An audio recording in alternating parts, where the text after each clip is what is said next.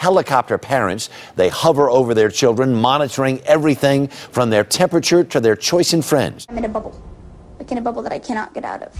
Helicopter parents and overprotecting. That bubble wrap her. Don't let them play outside. I wouldn't let them go to the park or play out on the street on their own.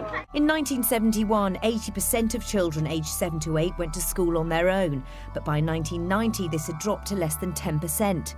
71% of adults used to play near their home every day, compared to only 21% of children today. 2/3 of under 15-year-olds aren't allowed on public transport.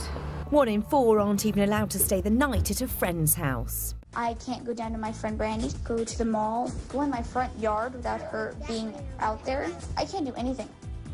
My plan to protect her is to be watching her 24/7. Some kids are losing their childhoods because their parents are extremely overprotective. Now my mission is to rescue parents and their bubble-wrapped kids.